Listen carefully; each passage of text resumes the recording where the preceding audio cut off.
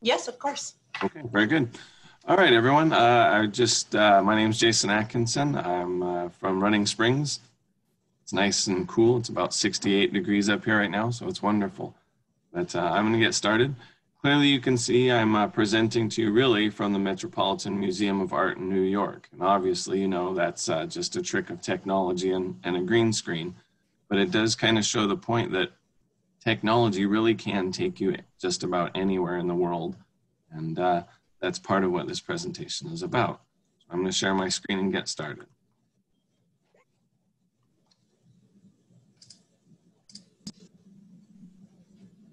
Okay, so I'm going to talk a bit about virtual field trips. It's an amazing thing that we can do that 10, 15 years ago we really couldn't. So it's a beautiful thing. I'm going to start out with a video. It's about 5 minutes, which seems a bit long, but it really is pretty incredible and gives you a sense of the wonder that we can instill in students.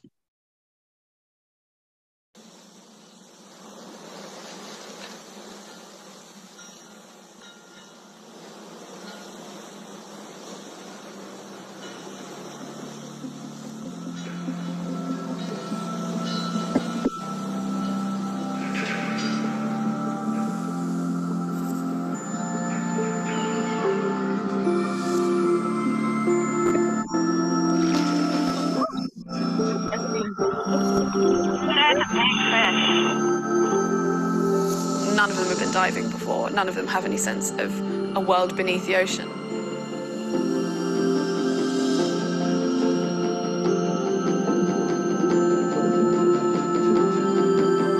I use technology in the classroom so that I can reach beyond the walls. We look for those moments where the kids have their eyes wide open and you get those big smiles on their face when something finally clicks. It's really been a unique opportunity for my students to experience something other than Serbia. Today we are gonna have a chat with Fabian Cousteau, who is at the bottom of the sea in the one and only underwater lab called Aquarius. He's gonna be on Skype with us live, so you'll get a chance to talk to him.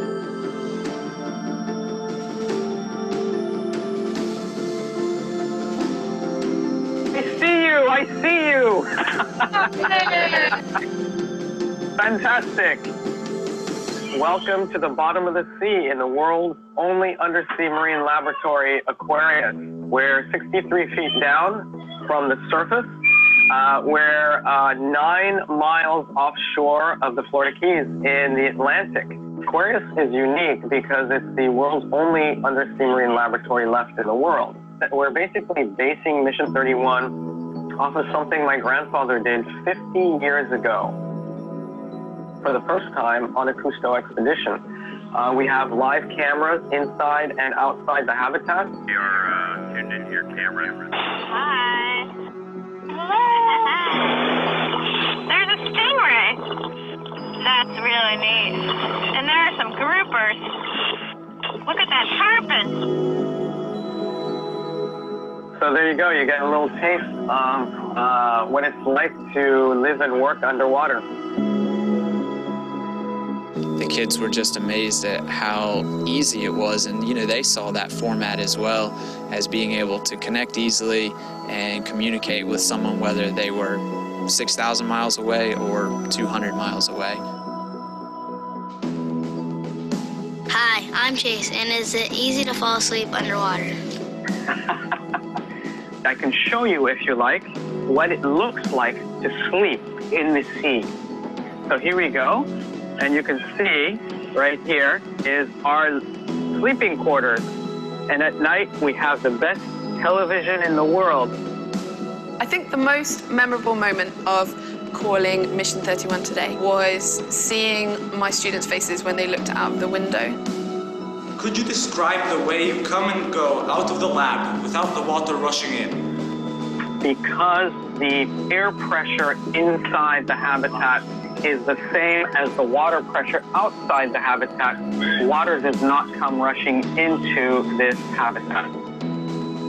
You can make them feel like they're connected to a world that as children they might not feel connected to in the first place. Have you found anything that could make medicine or could cure a disease? There's so much left to be discovered out there with regard to cures for different ailments. We've only explored less than 5% of our ocean. So there's a lot left out there, and I really, I do believe that this is our natural resource bank account, and we need to look into it as far as those kinds of treatments and cures. Thank you for this opportunity to visit your lab. It was amazing because I spoke with someone who is under the sea. Mine was when they had a view from the scuba divers, so you get to see what they see. Yeah, well, it would be pretty cool if we did that kind of learning every day because it's a different take to subjects. Bye! Bye-bye.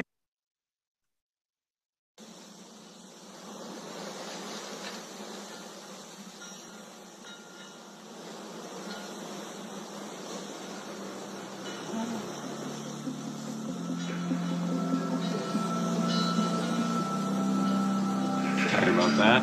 Uh-oh, technical difficulties.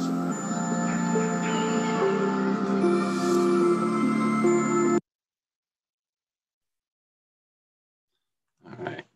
So there were some amazing things in that hopefully you saw. Just the sense of wonder in the kids' eyes, but the ability to go almost anywhere in the world. There's a quote that's from St. Augustine, but it's not really from him. It was misattributed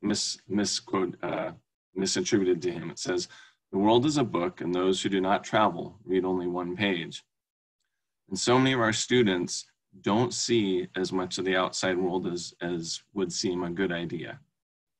I worked for 19 years at one of the lowest socioeconomic schools in our district, and we were on the opposite side from downtown Riverside in Jurupa, and most of my kids didn't even realize there were multi-story buildings in downtown Riverside. And it was a distance of maybe 8 miles, less than that. So the ability to help our students see what's outside of the realm of what they're used to has so many benefits for them and for our society at large. So why are digital and virtual field trips a good idea? So even before COVID came about, we can take our curriculum and make it real to the students. It's on a page, great. We do things to bring in realia, do things to try and make it more real to the students in the classroom. But can you imagine when you add in more than just a video or just a picture from technology, which are great in and of themselves and definitely a step up from the textbook, but to have someone outside of their sphere that they can interact with, ask questions of, and to get answers from. Also, we aren't experts on everything in the world. You know, at some point we've realized that we aren't the holder of all information. We need to relinquish that. All the information's out there on the internet. Why not bring in the experts that know exactly what it is that we're working on very specifically and are experts at that particular topic? Another wonderful thing is the ability to connect with others, whether it's other students, other grown-ups, like we said. And as students see other people and notice their life situation and how things are going in their world, we can develop and expand that empathy. And we all know that that's a quality that humans are slowly losing, and we need to develop that empathy for the greater good of the world, for sure. And then, of course, now our students for several months have been increasingly isolated, and that social benefit, even if it's just interacting with another class on the other side of the planet in something academic, is still helping them connect with other people. Okay, this is just a short 1.5-minute video that I made a couple of years ago at my old school. Nancy, could you play that, please?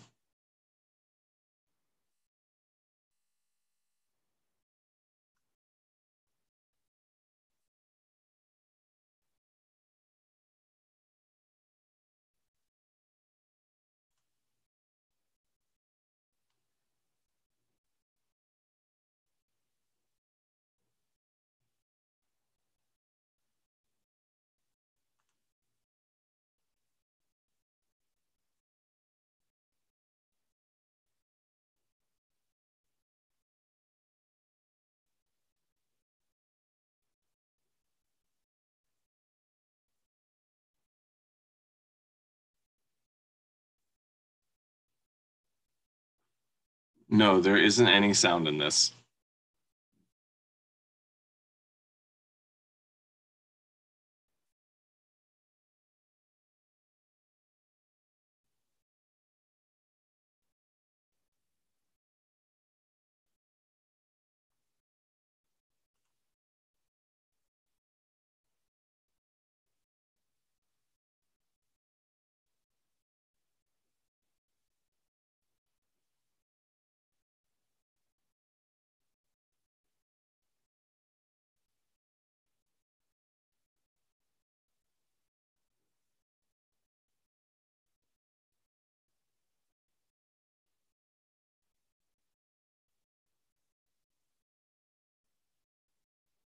Thank you, Nancy.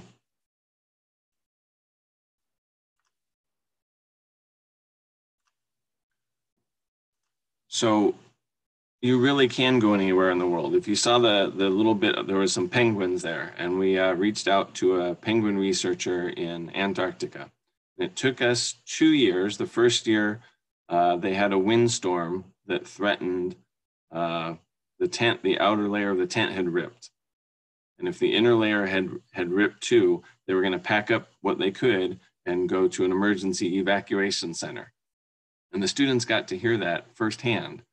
But the second year we connected with them, and it was absolutely amazing. They were out there at the penguin colony with an iPad that was wrapped up with hand warmers to keep the battery warm. And even then they were having problems.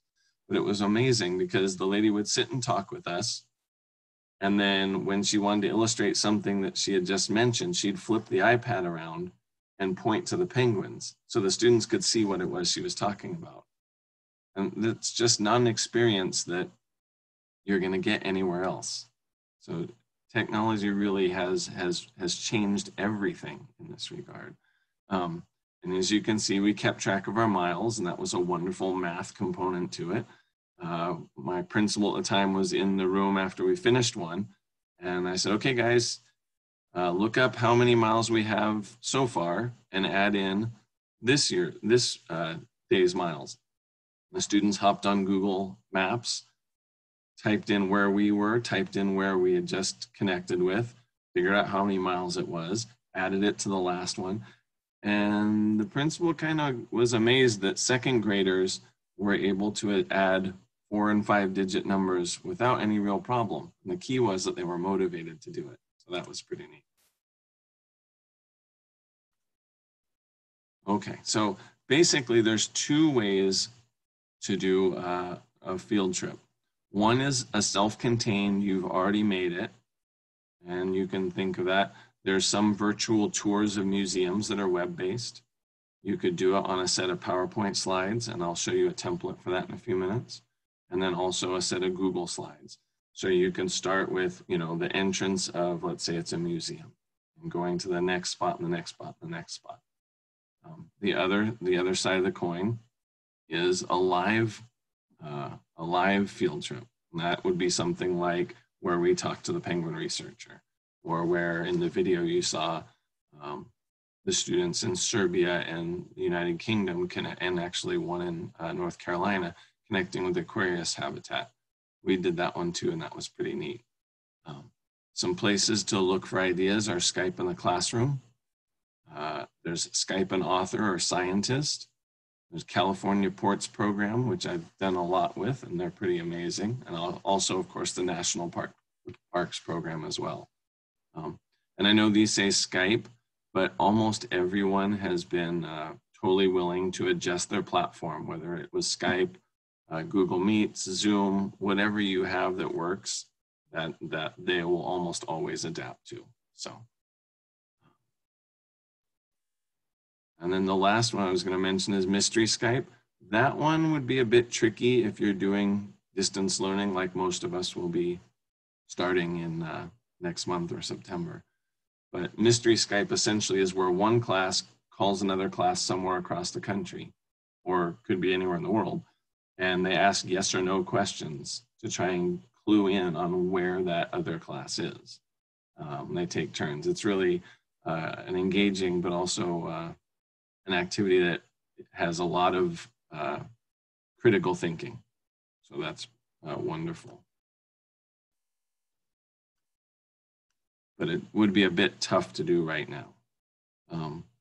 Let's talk a little bit about technology again. So we're just talking about the different platforms. Some things that you'll need to think about before you get started are like I said, most groups are fine with different platforms, but you'll need to look at your district's student permissions on whatever video conferencing you're using. Our district uses Zoom or Google Meets, but our students' Google Meets accounts are only good within our district domain. So let's say I was contacting a museum in New York, and they said, okay, sure, we'll do Google Meets with you. The problem would be if they're the ones that begin the meet, it's their meeting, then my students won't be able to connect. So in that case, what I would do is I would be the one to create the link. That way my students can connect into it from home. And then the museum can also use that link, because usually teacher accounts have different permissions than student accounts. If you run into trouble with that, it's something to talk with your technology coordinator at your site or your district with, but usually it's pretty easy to get everything worked out. And again, some platforms will need permissions for the host. So for instance, right now, Nancy Delgado, thank you again, is the host as well as I am, so we can both share our screens. So you would want to do the same for the museum or whoever you're talking with and yourself.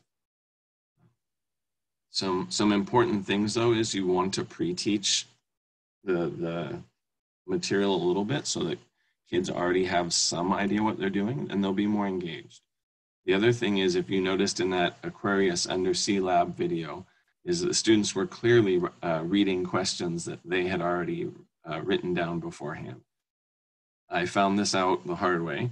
We've done 3 lessons on the characteristics of mammals. And then we had our video conference, and the lady asked, the park ranger said, do you have any questions? One of my students raised his hand. He was so excited, and he got up there and went, why are bears mammals? And the whole class groaned, because that was one of the example animals she used to tell us about the characteristics of mammals. The student later redeemed himself when we did one about butterflies, and he asked, how many lenses does the eye of a butterfly have? So that was pretty neat. The last one I'm going to talk about for technology is that when we eventually get back to in-class learning, sometimes if you've got your whole class spread out around the room, which seems very likely, sometimes the microphone on your computer won't pick up students' questions. So I would typically have one student in the front that would be the spokesperson. The student would ask their question, and the spokesperson would say it again into the microphone. So those are some things to think about with the live video conferences.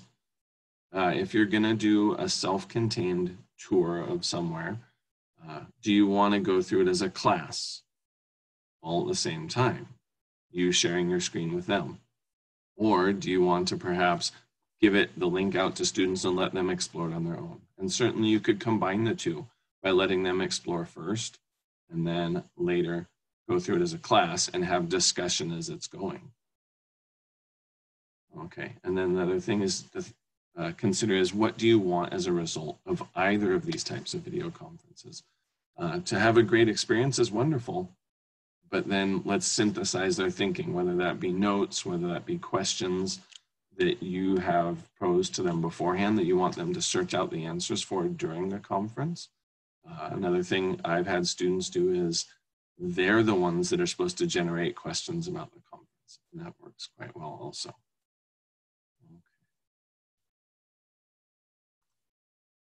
I'm going to start a little bit with the self-contained. So you can see that there's pre-made ones. If you Google a certain museum or a state park, frequently they'll have a virtual tour. That's already pre-made, ready to go. You just share the link or share your screen. And then you can make ones, obviously. by pulling up Google images from wherever. Of course, you want to cite them. Here's a PowerPoint template that's very fancy.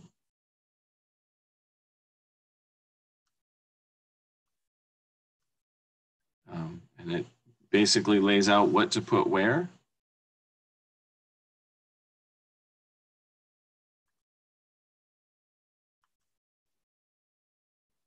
You can make it as fancy as you want.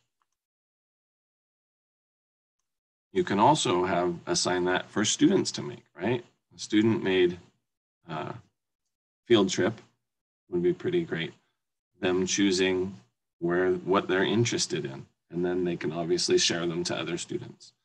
And then another thing you can do is with Google Slides, and I made a very, very basic template that you can pull and make a copy of. And it, like I said, very basic. On the second slide, I just made little boxes that are links to other slides that you would then fill in information later, right? So you could take a map, and let's just go background and choose image. And we'll do a Google search. We'll go map of a museum. Let's just take this one then. We'll insert it as the background. And what do you know? Oh, look at that. They all line up. That's amazing. So the way this would be set is then your students can choose to go where they're interested in. Maybe they're really interested in the instrument room. So that's 3. So they go location 3. And when they click there, it's going to take them to that location 3.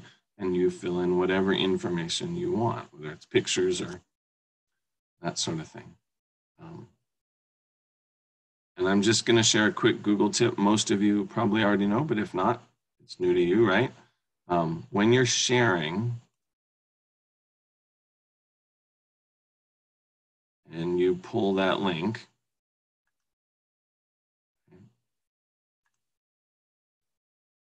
if you put out that link, if you look and find where it says edit, of course you can put in copy, but that makes someone else make a copy. But if you type in present instead of edit, when they pull that link,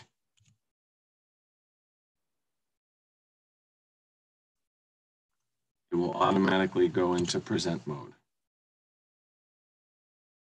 So that's that same slideshow. Just a quick Google tip that I'm sure you probably already knew about. All right. So again, with this template, either you can spend some time to make a wonderful field trip for your students anywhere that you can pull information and pictures from, or again, you can send your kids down that rabbit hole of where do they want to go, what do they want to tell other people.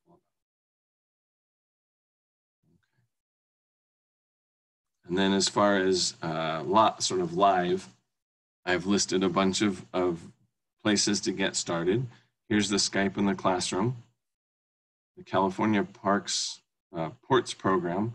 I'm just going to spend a quick couple of seconds on that because it's pretty amazing what they've done. And national parks is the same, and I would suspect, but don't know, that other states' park programs have probably done similar. So if we scroll down, most of the state parks have interactive lessons that they'll do with students. That in the springtime, as everything went down the tubes real quickly, they turned to becoming just more webinars to try and engage a greater audience at once.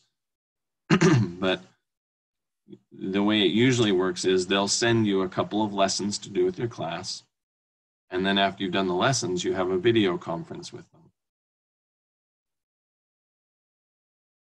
And they're really engaging. They get the kids up and out of their chairs and moving around. We did butterflies, the life cycle of butterflies, and they had the kids pantomiming all the different activities that butterflies do. You can see different places around the state. First Castle is originally you'd think art history, but it does a lot with Roman architecture. So it's kind of interesting. All kinds of great places. And of all the ones I've done, they've all been really wonderful. The kids have loved them. They've learned a lot from them, both from the well-done lessons that they provide and from the video conference. So it's pretty neat stuff. So I highly recommend the Ports program. And then these are just some spots. Good Housekeeping had an article with a bunch of different trips, whether they're field trips or tours. So any of these will keep you busy for quite a while. And this is just a link to a Google search of field trips or virtual tours. So really quite amazing stuff. Let's go to some numbers. So, I mean, you can read these, but I'll read them. This was a 2018 poll of adults. And it says that 11% had never left their home state. 13% had never been in an airplane. 40% had never visited another country. 54% visited 10 or fewer United States. And then the flip side is 76% would like to travel more than they do, whether it's time, finances, whatever the case is.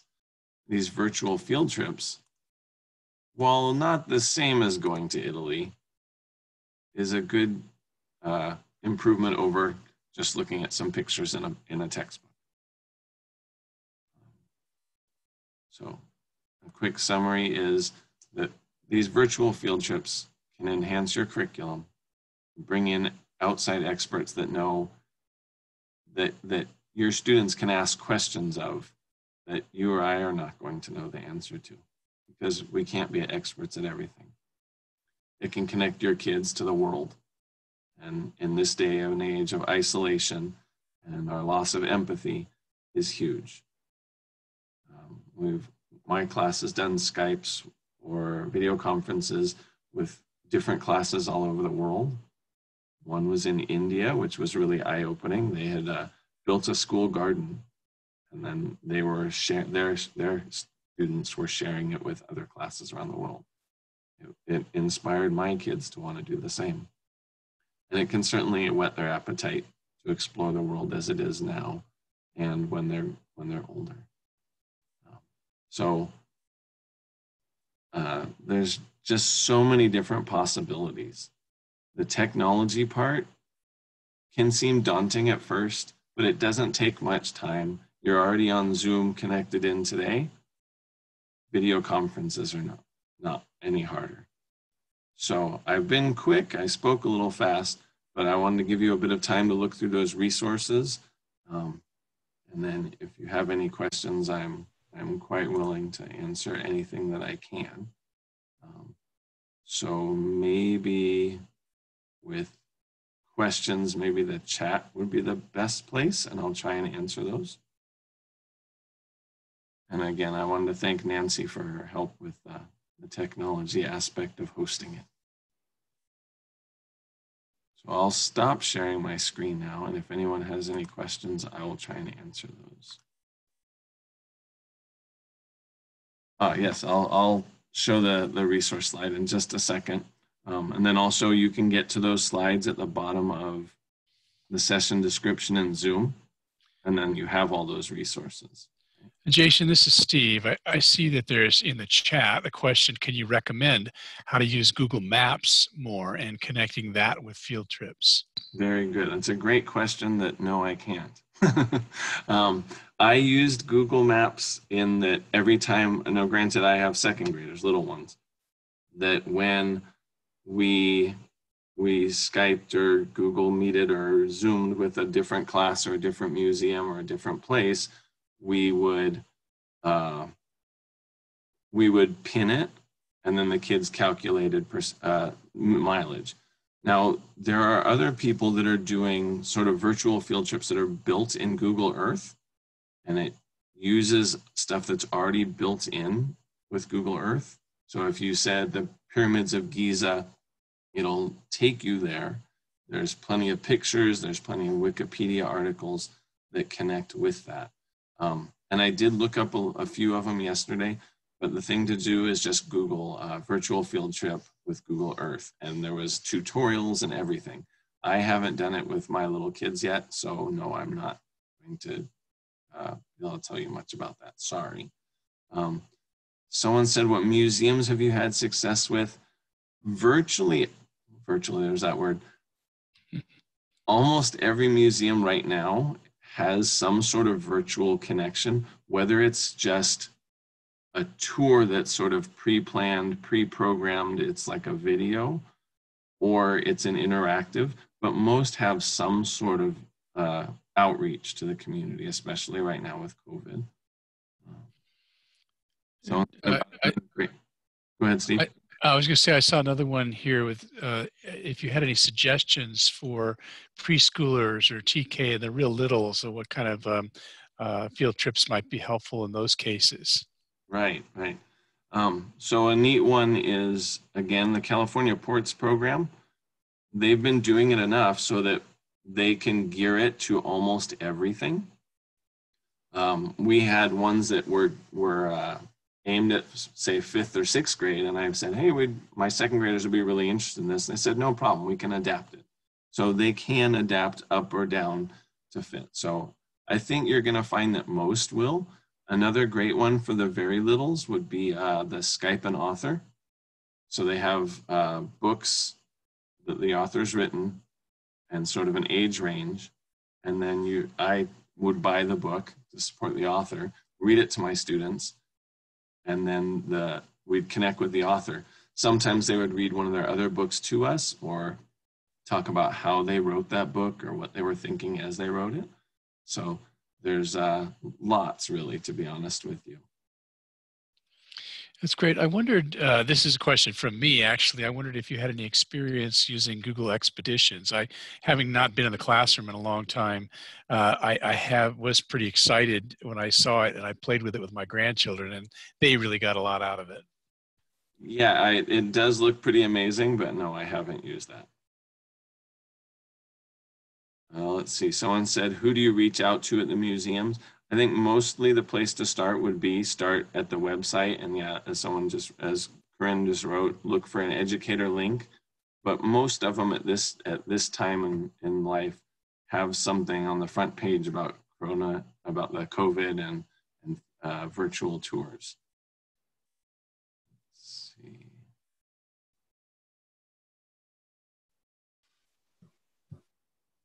My dad was a chemist at UCR, and I once did one with him, and just the simplest, what seemed simplest was experiments with liquid nitrogen, which we know is very cold, right? And so they'd put a beaker and put a balloon on top, and the cold would shrink the balloon, and then explaining that sort of science to kids.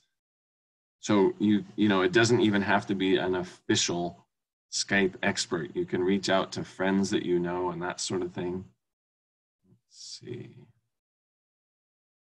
I'll put up the slide resource, but honestly, the best way is to go through the skit and get the slides. And then that way you can, you have those all ready to go. They're all clickable links.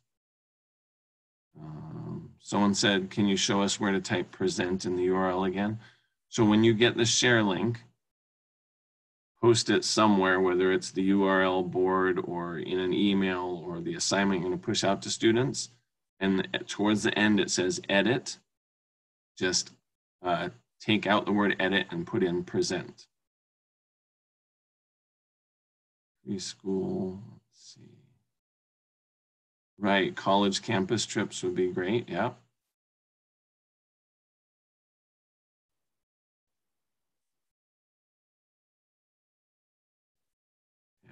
So there's so much going on with virtual field trips right now that if you just Google virtual field trips, you'll get more information than you're going to be able to get through in weeks. So it's more a matter of getting through and narrowing it down to something that you're focused on. The first time I did this, I got a little too spread out. I was taking field trips left, right, and center that some of them didn't apply as much to what we were doing. They were just cool experiences. And I honestly did see my students getting burned out a little bit if it didn't have a connection to something we were doing in class. So that's one one thing just as a warning. I'm pretty much there. If there's anything else I can do, please let me know. Email's right there, and Twitter's there. But other than that, please feel to jump onto the resources and have a look around. And I hope you have a great rest of today and a great rest of the conference. Jason, just speaking for everyone, this is a great session that you did today, and I really enjoyed participating. Thank you. Well, thank you, sir.